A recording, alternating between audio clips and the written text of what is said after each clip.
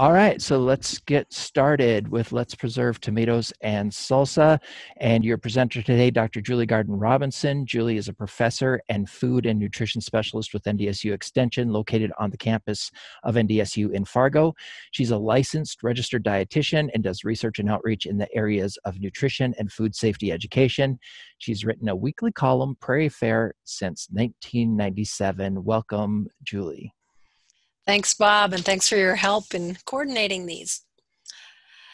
So I have another question for you, and you can answer in the chat box. How many of you have canned salsa at home? Yes or no? All right, we're going to have some new people who haven't done this before. Not yet. Good. I hope that all of you feel empowered to try something new after watching this series. If you missed the first two of this 3-series group, please go to the Field to Fork website and you can watch the archived webinar and learn about jams and jellies and also the overall introduction to food preservation.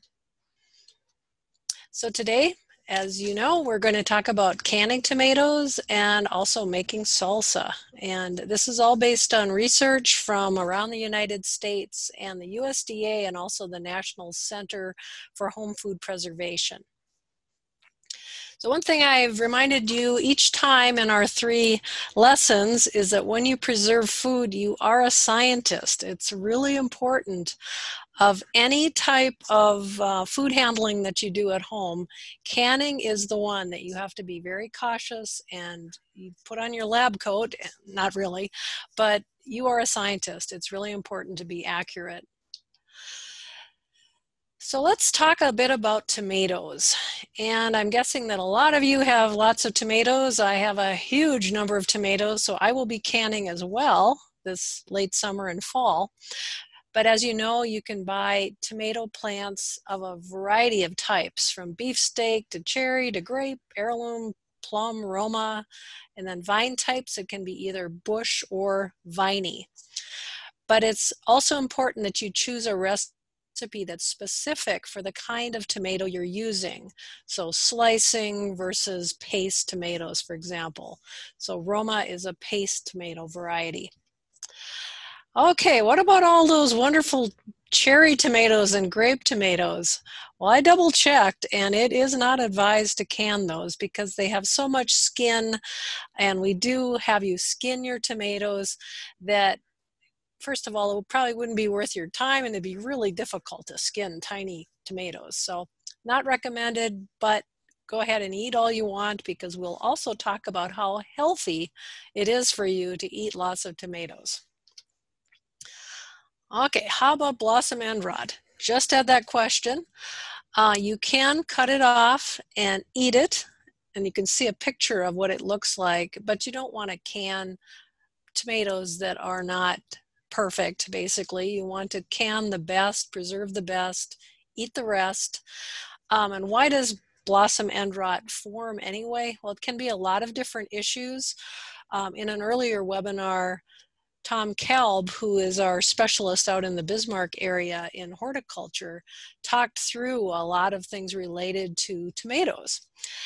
And blossom end rot can either be a water issue, like too much water or too little water, or it can be a calcium issue. So we would get osteoporosis if we went for a long time without enough calcium, and tomatoes could very likely be short on calcium, and that's why they form in this manner. So anyway, you can find a lot more information about tomatoes if you check out those archived webinars. We also had a plant pathologist talk with us a couple times as well. So again, you want tomatoes that are disease-free. Try to have them ripened on the vine. You're going to get your best flavor, your best color. And you also want them to be firm and not overripe or mushy. So here's where you have to be kind of careful because we never know what's going to happen in the fall in terms of our weather. We don't recommend that you can tomatoes that are on dead or frost-killed vines because that can affect the acidity level of the fruit itself. And as we'll learn as we progress through my presentation, pH or acidity is the most important thing in terms of the safety when it comes to canning produce of almost any kind. What about those green tomatoes? Yes, you can can those safely, and they're generally more acidic, and you can follow the same type of guidelines. So you can your green tomatoes. They're going to taste a little different, but certainly it's a safe thing to do. So again, let's go back to that whole idea of being a scientist. With your lab coat on, you want to measure accurately. Some of our recipes are in weights and some are in measures. It's always more accurate to have a kitchen scale and to use the type of recipe that calls for a particular weight. But you can also use the type with measurement in cups and quarts and that type of thing. But you know, if I were going to sell my product, for example, I would certainly want to use a scale because I want it to be the same every time I make it. And selling is a whole nother topic, but if you want more information on cottage foods and selling food products, that's something that I work with as well. So follow a tested recipe. And when we say a tested recipe, that means it's been research tested. They have figured out the processing time, the weights of ingredients, and what is safe and effective and is going to give you a good quality product.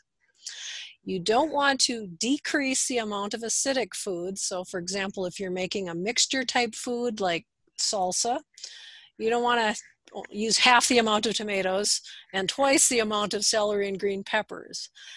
If you hearken back, if you happen to be on our first session, I talked a lot about pH.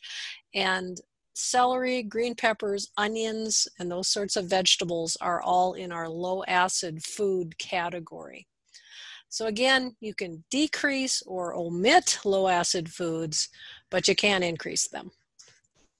And that's the reason, because we have a bacteria, particularly Clostridium botulinum, which is our most deadly type of bacteria in canned foods, can grow in a food of a particular pH, so above a 4.6, if you recall that.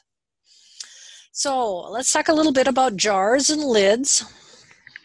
You want your jars to be without imperfections. You don't want cracked jars or chipped lids, those sorts of things, chipped tops of the jars. So if they have those imperfections, dents, rust, etc., you want to get rid of those. Always wash and rinse your jars. And great idea, sanitize in boiling water for 10 minutes. And we're all very clear on what sanitizing means with our current pandemic. But we don't want to use bleach. In this case, it's boiling water. And then prepare lids according to the manufacturer's directions. You may have grown up, if your mother or grandmother or dad or whoever canned food in your house, where they may have boiled the lids. Well, present guidelines sometimes don't even require heating the lids at all. So read that package that the lid comes in, you know, with that little rubberized ring around the outside you can see in the kettle. And don't do something just because you might have seen a relative do it a long time ago, because we certainly have changed our guidance in those times. And if you boil the lids, for example, I've had a lot of people tell me that their lids come off or they don't seal appropriately. And usually it's in the preparation process. So you don't need to boil them. You might want to wash them off or warm them slightly. So to prepare tomatoes, wash them, and by washing, I'm not talking about soap. We just rinse them well in running water. And here's a nice little tip. If you've never canned tomatoes, this is pretty cool. You basically make an X at the top after you wash the tomato. So make a little X, and then you dip the tomatoes in boiling water, and you'll find that those skins will just fall right off. It's a really handy thing to do. And then you dip them in cold water, and then the skins, as I said, will slip off, and then you want to take out that core. And if you see any bruised or discolored portions, that's a good time to cut that off as well. But you have perfect tomatoes now, so you probably won't have any bruised or discolored portions. Next, all of our tomato recipes or tomato canning formulations are acidified. That means that you've added the appropriate amount of lemon juice or citric acid. And when I say lemon juice, I'm not talking about the kind of lemons you see on the screen. It comes from them, but bottled lemon juice has been adjusted so it always has the same acidity. So you want to use bottled lemon juice if you're going to can, and that's true in any recipe we have that calls for lemon juice. Or you can use citric acid, and that's the same type of acid that naturally is found in foods such as lemons. So it acidifies, or it adjusts the pH or acidity of what you have so that it is safe. So that food product, that tomato, that might not be as acidic as the kind that maybe your grandma or mom or even you experienced as a kid, because of our collective preference for less acidic foods. There have been some, not genetic modifications, but plant breeding modifications that have led to maybe a less acidic tomato that doesn't taste quite the same as maybe what you had, depending on your age, as a kid. So here are the amounts: 2 tablespoons of bottled lemon juice, or 1/2 teaspoon of citric acid for every quart. So you just put that right in the bottom of the jar, your nice sanitized jar, and then you put your tomatoes in on top. Per pint, a tablespoon or a 1/4 teaspoon. And then if you want, you can add some sugar if you want to offset that slightly acidic taste.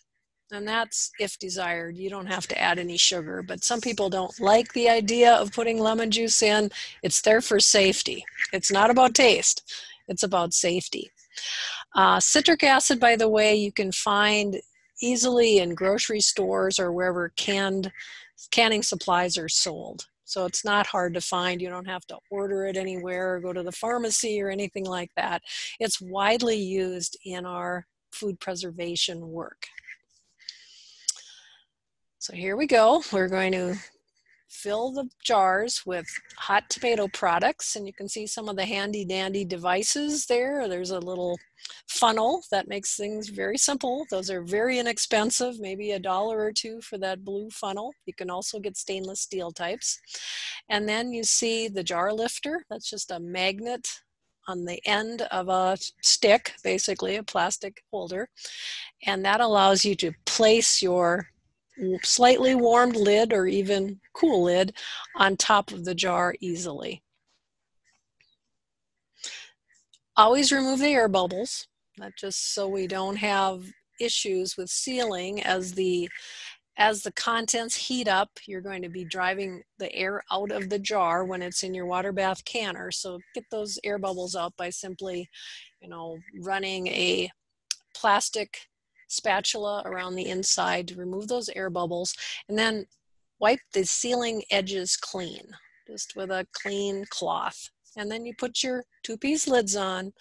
And again, if you were in any earlier sessions, you remember me saying that you don't want to use your full muscles when you're putting the screw bands on. Just your thumb and your ring finger on your dominant hand, and fingertip tight. What sometimes happens is people will bring in their strong person in the household and they'll really tighten up those screw bands, and that can cause the lids to warp and they won't seal very well. So no super strength here. It's just fingertip tight. So in a water bath canner, which you can either use a water bath canner or a pressure canner for our tomato recipes. So here's how you do it. If you've never done this, and I see we have a few people who, probably several people who've never canned tomatoes.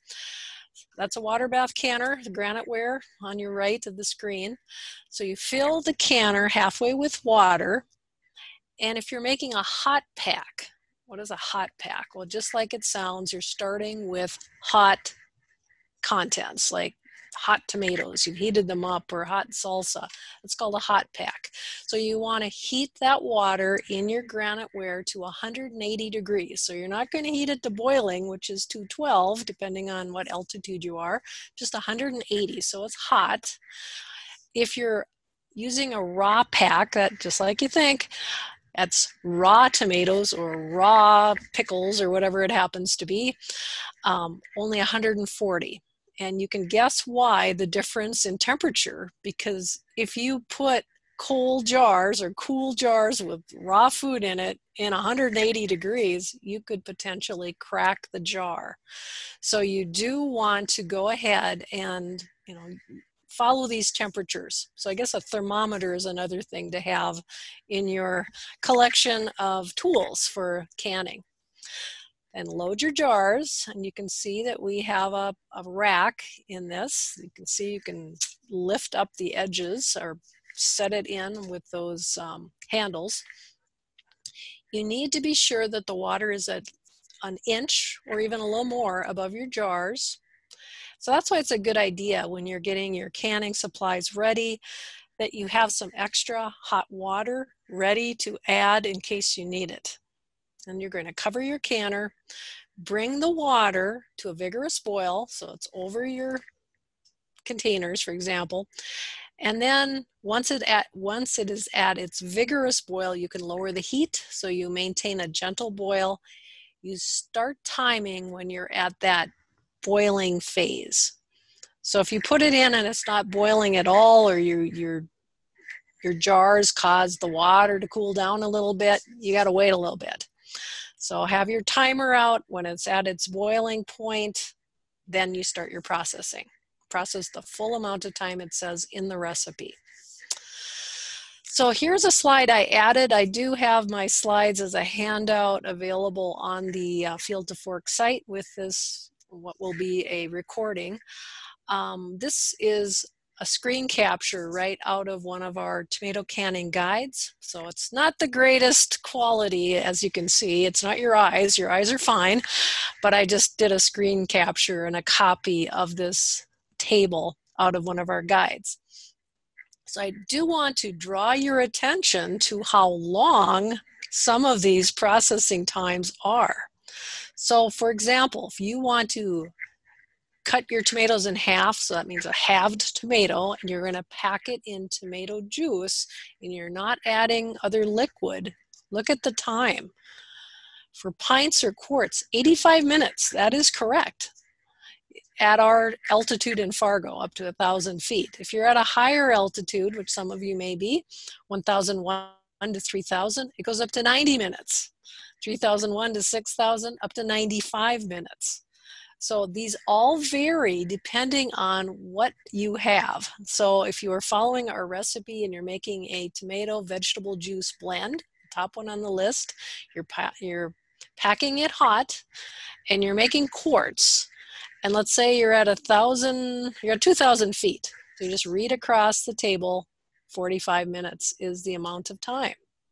So again, really, really important that you know what you're making and what is the time that goes with it. This is totally for safety, and it's based on acidity, and it's also based on the density of the product, the amount that is packed in the jar according to the recipe. We also have chili salsa on that particular guide, tomatillo green salsa, and you can see those range from 15 to 20 minutes of processing time. So I just wanted to draw your attention that it isn't a one-size-fits-all when you're making a tomato or tomato type product. You do have to follow a tested formulation and also process for the amount of time that's recommended, which may be more than you think. And I'm going to ask a special request of you, anybody who knows home canners out there who may not be aware of these processing times and the need to acidify, we need your help to reach out and let them know. All of our guides are free, and we just want you all to enjoy what you've canned, not have, a safety issue, and also we want you to have a high quality product that will last well on your shelf. So please help us, reach out, Some of this is kind of newer than what some people realize. I'm always amazed by the number of people who have never heard that they should acidify tomatoes. I've been saying it for the last 25 years, and I still haven't reached everybody who needs to hear this. So please help us out with that. You also can can tomatoes in a pressure canner.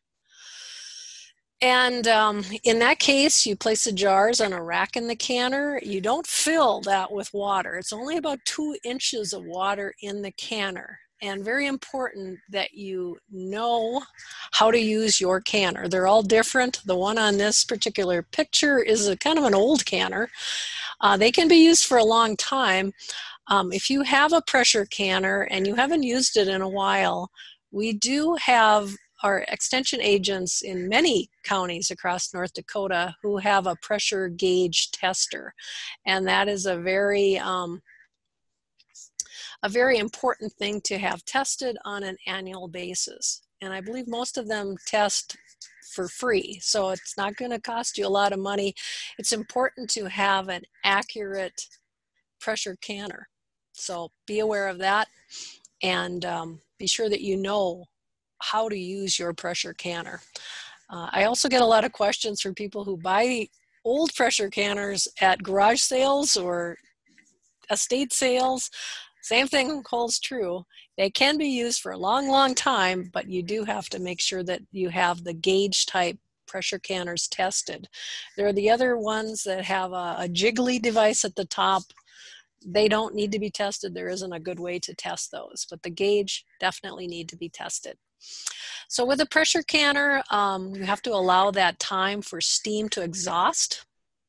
So you have to be patient. You can't rush pressure canning.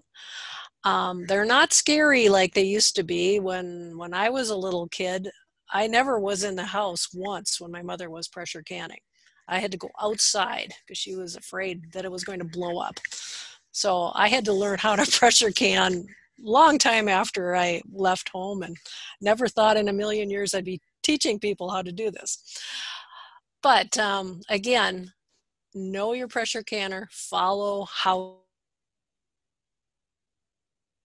built in, both with our pressure canners as well as our pressure cookers, that if we use them according to their directions, we don't have to worry about them exploding the way maybe our predecessors worried long time ago when they first came out, probably right around World War II, that era. Again, I've mentioned altitude already. Higher altitude impacts pressure and boiling point. So when you're at a higher altitude, the water will boil at a lower temperature, and lower boiling points are less effective in killing bacteria. So that's why we see different processing times depending on altitude. So it's important that you check out what your altitude is in your area. Allow these jars to air cool for 12 to 14 hours. And then once they're cool, you can, actually 12 to 24 hours, I'm sorry about that, remove the screw bands and check the seals. If that center lid is indented and it's time to label and store those jars in a cool, dark place, you can keep these for up to, well, longer than a year. For best quality, we always say a year. If your lid becomes unsealed within that 24-hour time period, you can recan, but you have to use a new lid and you have to reprocess. So again, that's why we want to be really sure that we're doing all we can to follow the process. So in the information that goes along with the archive, you can check out canning and freezing tomatoes and making salsa. And I also have a couple other publications that I've listed in that place. But that takes us on to salsa. And now I'm worried that you're not all there. Are you all there? Bob, can you hear me? Yep, everything's okay. here. Yep. Okay, that's great. So in the chat, let's see if you're all still listening. How many of you like salsa? Yes or no?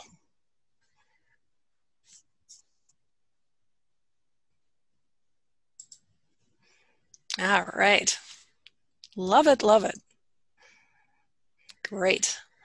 Well, we're going to teach you how to make all different kinds of salsa. Some of you are saying you like hot salsa or mild salsa or any kind of salsa. Eat more salsa. It is extremely nutritious, and it is the most popular condiment, more popular than ketchup. And the good news is a 2 tablespoon serving, which isn't that much, is only about 10 calories, and it provides vitamin C, no fat, and lots of other nutrients as well. So as with any type of canning, when you're preparing salsa, start with high quality ingredients. So again, preserve the best. And if you want to invent your own salsa recipe, keep in mind, I'm going to advise that you freeze it. Unless you go and you pay for pH testing, like professionally done, I'm not going to recommend that you do anything other than freeze it, because we don't know for sure what your pH is.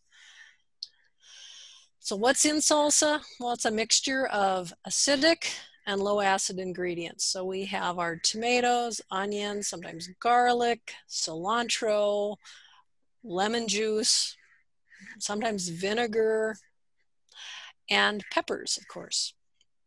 We can also have lots of different spices. Okay, now here's the big controversy. Is tomato a fruit or a vegetable? Well, technically, tomatoes are a fruit because they contain seeds. They're the fruit of the plant, but we in nutrition consider them vegetables on menus. But it really doesn't matter when it comes down to it. Just eat more fruits and vegetables in general. If you want to count fruits or tomatoes as a fruit, that's fine with me. But again, they provide not only vitamin C, but also some potassium, which is good for our blood pressure, and they provide lycopene. That is the carotenoid pigment, the natural pigment that gives tomatoes their nice rosy red color. And that is the item, the pigment, that is linked to lowering our risk for certain kinds of cancer. So they're very healthy, and they're not going to cause you to break your diet. So it's a good thing to try. So again, I've told you a little bit about lycopene already. Lycopene is particularly linked to lowering risk for prostate cancer among men. And here's another tip. Lycopene is better absorbed from cooked or otherwise processed tomatoes, like your canned tomatoes, the canning that we're talking about today. That pigment is better absorbed from those types of tomatoes. So keep in mind, I talked a little bit about this at the start of the webinar, but the type of tomato that we use will impact the quality and also the texture of the salsa. So in many cases, adding some Roma tomatoes to your salsa will make it a little bit thicker naturally. So they're paste or Italian tomatoes, in other words. A slicing tomato yields a thinner, more watery salsa. And if you don't like that watery quality, I'm not going to say, yeah, go ahead and add some cornstarch before you can it. Don't do that. But what you can do is pour out some of that extra water when it's time to serve the salsa. Or you cook it down. Cook it down as much as you want. That will also concentrate the acid. So when it's time to choose your tomatoes for your beautiful salsa you're going to make, of course you want them to have a rosy color. You want them to be plump. You don't want blemishes or blossom end rot. And they should be slightly soft to the touch, but you shouldn't be able to squish them. Like, they shouldn't be too mushy. That means they're too ripe. And again, just as a reminder, you don't want to use tomatoes from frost-killed vines in canning because of their acidity. You could still eat those. Those won't become poisonous or anything like that, but their acidity will be affected. And you can always freeze your tomato recipes. So in the guide, and there's not a quiz or a test today, but we do provide some approximate equivalents. So if you go to a farmer's market and you buy a bunch of tomatoes, a bushel is about 53 pounds, which would make about 18 quarts of canned tomatoes. And it takes you, roughly 3 pounds of fresh tomatoes to make a quart of canned tomatoes. So we put those handy dandy little equations in your guide. So check that out. About peppers, I love peppers. I have a bumper crop of peppers this year, as some of you might. They're an excellent source of vitamin C. They're better than almost anything. They're better than an orange, for example. And the compound in peppers that gives that heat in hot peppers is called capsaicin.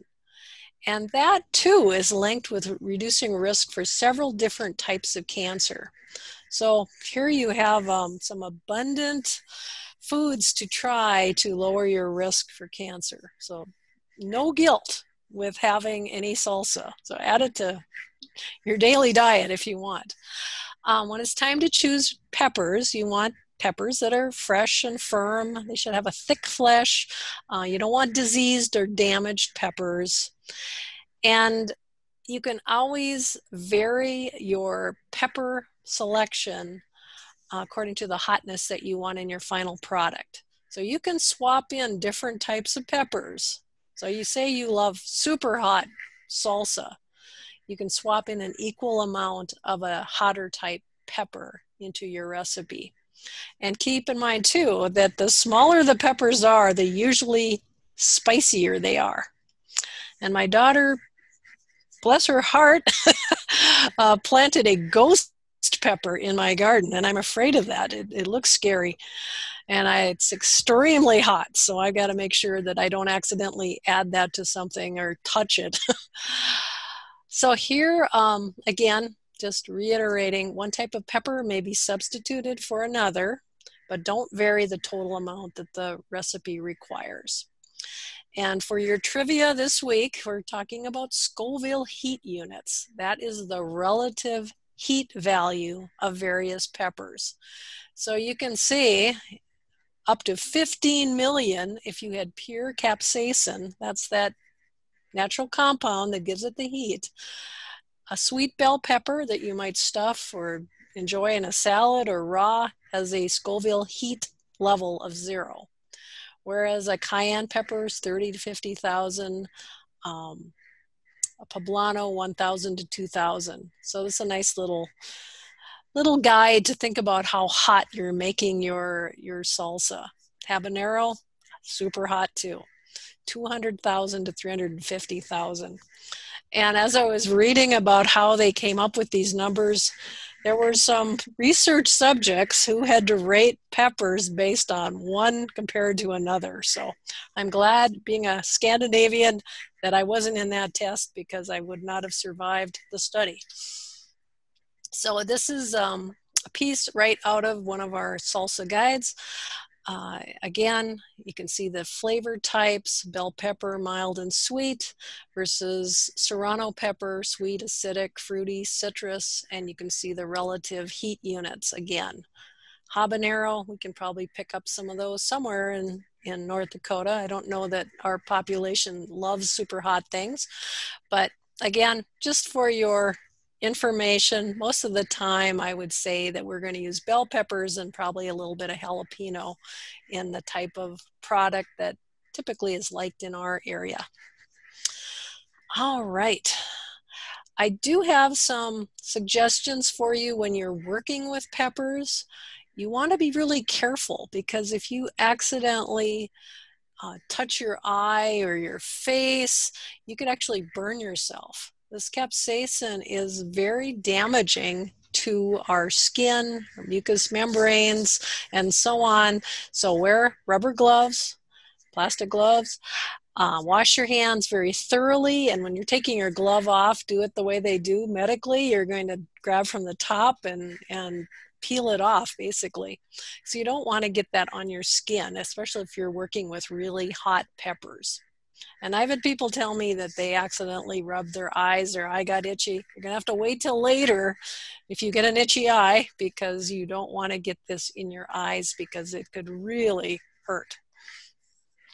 And again, just like with any type of fresh produce, we want to wash peppers, rinse them under running water, as you see in the picture, before you peel and chop. So here is a method that you can use if you want to peel peppers. You simply slit the pepper on its side, and you can either use an oven or a broiler, or you can actually put them on a range top and they'll sort of start burning a bit. And then at that point, with your gloves on, if you have a hot pepper, you can peel that away, discard the seeds and chop them up. Works well on a grill too. Pretty tasty to grill peppers, by the way. So here are some equivalents. So if you start with a medium bell pepper and they're asking, you need a cup or 2 cups, you'd use 2 medium bells to get 2 cups, 1 to get 1 cup. A large bell pepper is about 2 cups chopped, and a medium jalapeno pepper is about 1/4 cup. So I believe most of our recipes do use the household measures, cups and so on. But again, this is just to help you in choosing how much you're going to need, whether you buy it at the grocery store or pick it from a garden. We also usually have onions and garlic. Again, super healthy. If you don't like onions and garlic, try to do that. They're all part of the allium family, and they contain naturally sulfur compounds and also selenium. Selenium is high in some soil in North Dakota, it's parts of the state, and that's a good antioxidant. So it's protective again against cancer and some chronic diseases and so on. So, garlic and onions, don't ever feel guilty about liking those. And just have everybody all eat onions and garlic at the same time, because of course, it does affect your breath.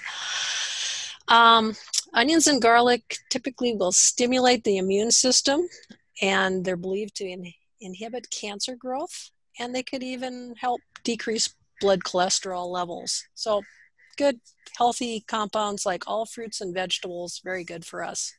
In fact, we should try to make half of our plate fruits and vegetables according to the current guidance.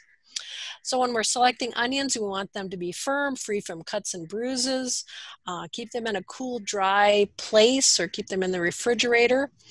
If you have some garlic that's starting to sprout, like the picture shown on the slide, you really don't want that, because that can also affect the acidity and also the flavor and so on. Garlic heads, just like onions, should be firm, and we want to keep them in a cool, dark place. Certainly after we cut any fresh produce, we do want to refrigerate. You can keep your onions unrefrigerated in a cool, dry place, but once you cut them up, you must refrigerate. Equivalent, a medium onion is about 1 cup chopped. Cilantro, if you like it. Some people do not, because some of us are super tasters and it might even taste like soap. I have a kid in my family, my daughter, again, cilantro tastes like soap. And it's just a natural thing. Some of us, it doesn't taste like soap to me. I like that. I like cilantro. But some people can detect it because they naturally have that tendency in their taste buds. So if you want to keep your cilantro for a while, all you do is place it in a container with water, covering the roots or stems, and then wrap the leaves loosely. And you can keep it for a couple weeks in your refrigerator, as long as you keep it hydrated. If you don't have the roots on it, it will only last about a week. It is quite inexpensive to buy at the store. Most of the time you can get a whole bunch for $1 or $2, and that will last you a long time. Just like with our regular tomatoes, acidic ingredients are very important for preserving canned salsa. And if anyone ever says to me, like, I don't like vinegar, I don't like lemon juice, I'm just going to leave it out of my salsa, I'm going to say, you don't have safe salsa. You got to freeze that or eat it fresh. If you're going to preserve canned salsa, you must have added acid. And I'm going to show you shortly a little research project we did a number of years ago. So again, you can use bottled lemon juice or lime juice, either one is fine, or vinegar, but the vinegar should say that it's at least 5% acid, and it will tell you that right on the bottle. The acid in vinegar is called acetic acid. So again, here are the substitutes. Lemon or lime juice can be substituted for vinegar, but you can't do the reverse. Vinegar cannot be substituted for lemon or lime juice. Vinegar is less acidic than lemon or lime juice. If you're making fresh salsa recipes, and I encourage you to do that, go ahead and use fresh squeezed lemon or lime. Doesn't matter. Same thing is true if you're going to freeze it and you like that citrusy taste, you can use fresh lemon or lime juice. Again, in fresh or in frozen, but bottled must be used in canned salsa. Okay, so here's a little project we did a number of years ago. I'd kind of forgotten that we had done this, but we actually have a handout that describes this little study that we did. And interestingly, the pH of tomatoes, remember we want less than 4.6. If you were part of one of our earlier sessions, I talked quite a bit about pH. An acidity level less than 4.6 is what we're looking for. That's acidic.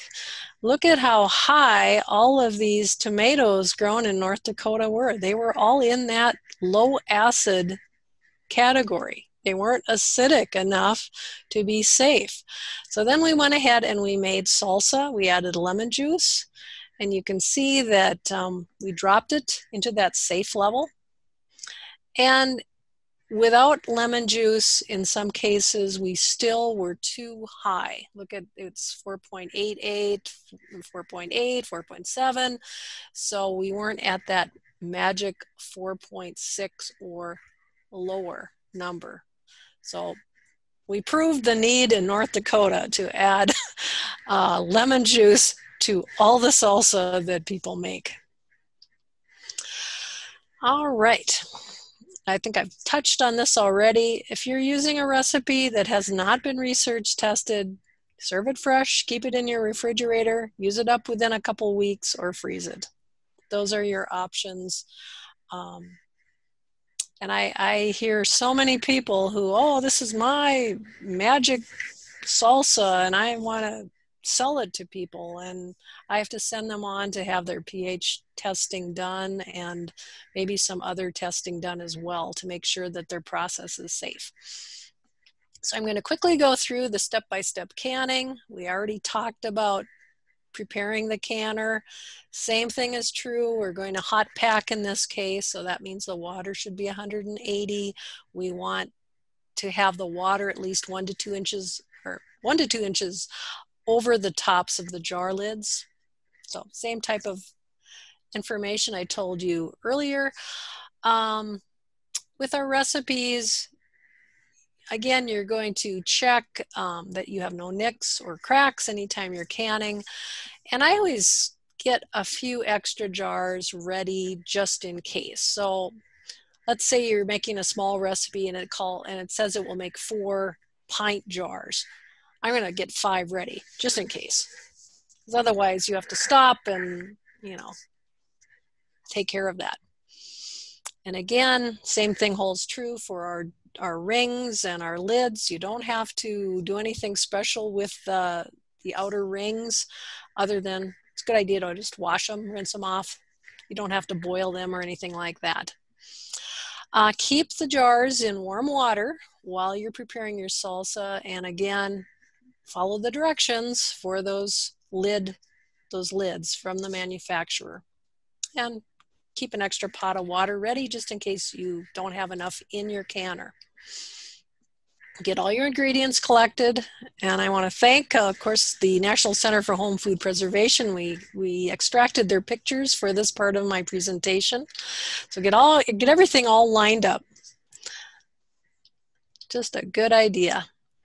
You're going to wash your tomatoes, make that X at the top like I talked about. You can see it in the second picture. And then you dip them dip into cold water, slip off your skin, and chop. So just little pictures of each one. As we talked about, wash your peppers, rinse them in cold water, cool water. Remove the stems and the white membranes. I do want to stress that the heat typically lies in those membranes and also in the seeds. The more seeds that you take out of your jalapeno, the milder the salsa will be. Then chop your pepper into tiny pieces and then use the amount that you plan to use. You can really surprise your guests if you put big chunks of jalapeno peppers in. So you do want to chop those nice and fine, especially if they are not liking hot, spicy things. So keep all those things in mind. With the onions and the garlic, remove the outer skins, wash again, rinse under cool water, cut away the tough stem, chop into tiny pieces. And there's a handy dandy device you might want to get, a garlic press. Not too expensive, but look at the nice minced garlic you can get if you don't have one of those. Otherwise, you can just chop, chop, chop, chop, keep chopping until you have very finely minced pieces. Canned salsa is always a hot pack. So you're starting with hot jars, hot salsa, and you want your hot water, so that 180-degree water. You're going to combine everything with your vinegar or lemon juice, depending on your recipe, plus seasonings, bring to a boil, and then you're going to simmer your salsa for 20 minutes. So you're really getting those flavors combined, and you're also getting that acidity to be uniform throughout. So this is a safety feature as well. It's time now to fill our canning jars. We are going to use a ladle, and here we have a jar filler. And you're going to leave some head space. Head space is the amount of space between the top of the food in the jar and the top of the jar. And I don't know if you can see me mousing on my screen, but here's a little tip. On the side of a jar, they were very smart when they made this. And the piece between the neck and the next part up is a 1/4 inch, and then there's a 1/2 inch at the very bottom. So these are all measured for us. The makers of Ball Jar were really smart when they did this. So they're actually providing you with those little twirls, those little areas around the lid. That's actually also showing you how far or what your headspace is. So that's a good little measuring trick. Again, you're going to remove air bubbles, adjust the headspace, like take some out or put some more food in, and then use a plastic knife or spatula as she's doing on the picture here, and then wipe the lids or wipe the rims of the jar with a clean paper towel or a cloth. Because if you have some food on the rim of the jar, your lids may not seal as well as you would like, and they could come unsealed or they may not seal at all. So important to have that cleaned well. Put your lids on, fingertip tight. We talked about that. And we have our 180 degree water, simmering water, and you're going to add the jars to the canner. Don't tilt the jars. No, that's why it's important to have your rack in the bottom. You don't want them to fall on the side because you might hear the pleasant ping of your lid, and you really haven't even begun the process of heating the jars. So don't tilt the jars, get them in, and then you put the water over the top, 1 to 2 inches. Bring the water to a boil, and at the point of boiling, as we talked about earlier, that's when you start your timer. So if it's boiling, nice gentle boil, and it calls for 20 minutes of processing, turn on your timer, and at the end of that timing, then you take it out, and be sure to put your food on a counter, and you can see that in this picture they have a towel. Sometimes if you would put a hot jar onto maybe a cool surface, like a cool granite counter, it could actually cause your jar to crack. You don't want that to happen after you've gone through all this work and growing the food and preparing all this. So you remove the jars from the canner and set them on a thick towel, or you could use a plastic or wooden cutting board. And one thing I forgot to mention, let them sit in the canner for 5 minutes. Okay. 12 to 24 hour sitting undisturbed time. Even if you hear that ping, you're just going to let them sit there. And at that point is when you can remove your ring bands. And wipe off the outside after you've taken off the ring bands. Don't forget to label with the contents and the date. So list the date and store these in a cool, dry place, dark place. And I know a lot of people leave the ring bands on, but that is not a recommendation because sometimes they can get stuck. There can be some rusting that happens, or it might hold on to a lid, hold the lid in place when it actually isn't sealed. So that can give you a false sense of security that your jars are still sealed. If you have some that are unsealed, just put them in your refrigerator and eat it. Eat it right away. Use it within a week or two, and you'll be fine. Or you have 24 hours again. You can start over again with new lids and can it over again. You have 24 hours. The storage life is typically 1 year. If you see signs of spoilage or it smells bad or things like that, you want to get rid of it. And the signs of spoilage can be bulging lids, bubbling, bad odors, as the man used in our slides is showing us. And you want to discard any jars or of food in a place where no humans or animals will eat it. So you want to get rid of it.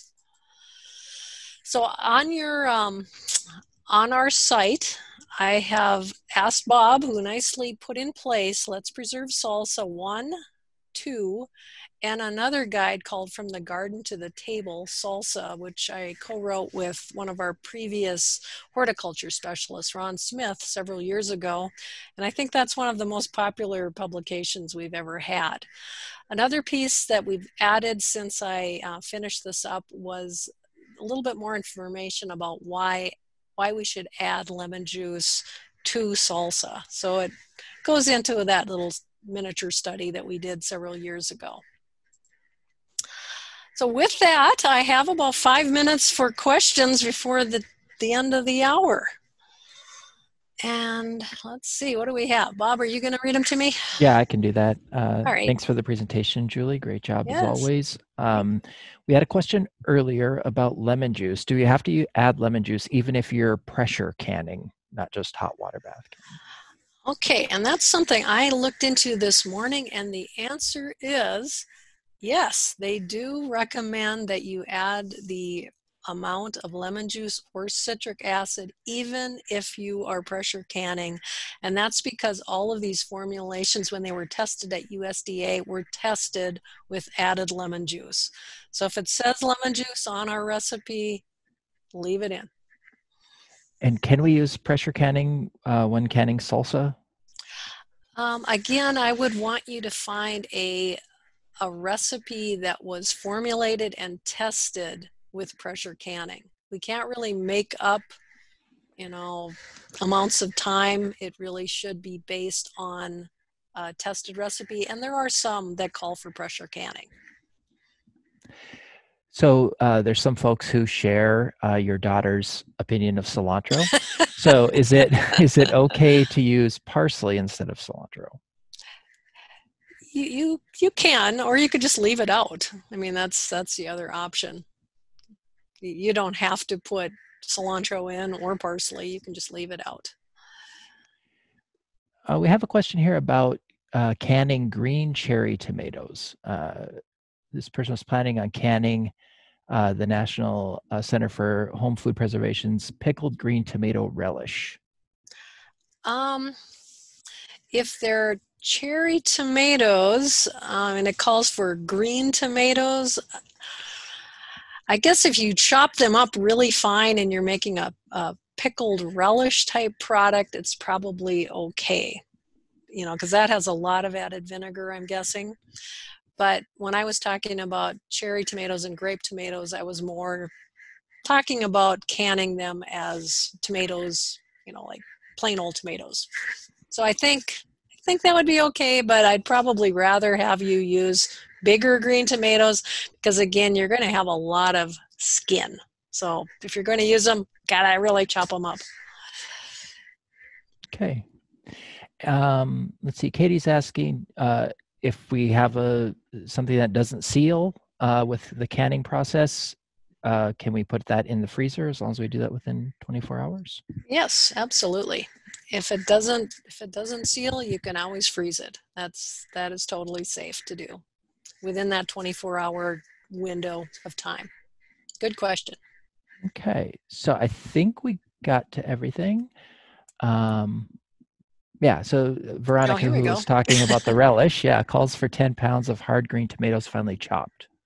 Also a quart of vinegar and cornstarch. Veronica, you should be fine. That sounds good. Okay. You mentioned cornstarch Yep. when we were talking about thickness. Can you talk about that a little more? Is there a reason not to use that, or? If I'm guessing you said that came from the National Center for Home Food Preservation. If it comes from the National Center or from another university and it calls for corn syrup, that means that they have tested the formula with the cornstarch. So it's fine to use it. But if you yourself just want to have a thicker product before you can your salsa, you don't want to do that. So it has to be tested with that thickener. So we do have some that call for thickeners. We also have canned apple pie filling that calls for a very specific type of thickener called clear gel. Yes, that's fine because it's been tested and it's safe. So good questions. We just don't want to make up things. That's what I hope nobody gets overly creative. You can be as creative as you want with cooking, or even to some extent baking. Not as much as cooking, but canning. You're a scientist, not an artist. All right. Well, I don't see any other questions in the chat, so I want to thank everyone for attending today. We have one more come in from Devin here. Late recommendations in the Blue Book of Canning sometimes give times for both water bath and pressure canning. Those should be safe? ? Yes, if you're using the Ball Blue Book, and it gives you either option, just follow closely what they've done because Ball Brands, which is now Jarden Brands, they do test. One thing you might see, however, in some of the latest Ball recipes with beautiful pictures is that they had fresh citrus used, and our people are part of our food preservation group from the North Central region. We've been talking them out of doing that. So I wouldn't recommend the recipes that call for fresh citrus juice in the brand new Ball books, but the ones that you're talking about where they have either water bath canning or pressure canning, those should be perfectly fine. Okay. All right. I think we got to them all. Thanks so much, Julie. Awesome presentation. A reminder to everyone that all of the webinar series, Field to Fork webinar series, can be found on the Field to Fork website. So you can see all three in this food preservation series and more than 50 others that have been presented over the years. Thanks so much, Julie. Awesome job. Well, thank you. And I have one more question from Veronica here. And yes, you can substitute bottled lemon juice for the fresh lemon juice. So yes, you can.